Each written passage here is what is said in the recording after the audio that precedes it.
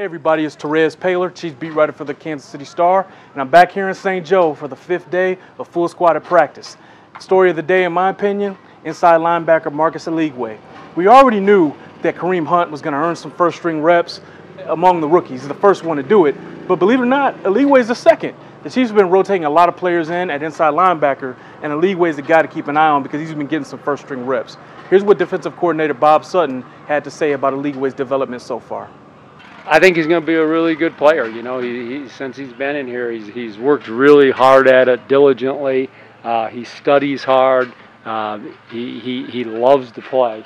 I mean, the guy loves to play, and I think he's got a physical presence in there. And you know, he studies. He understands the game, and I think he's just going to get better and better. So I think he's got a bright future.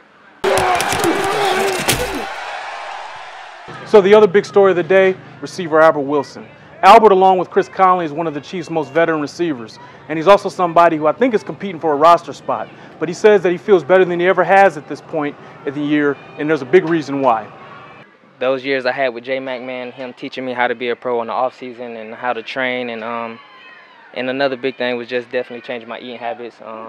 Man, just gotta stay away from that candy at nighttime, man. It just call my name when I'm just laying there and just be watching TV, but I just have to stay away from it most times.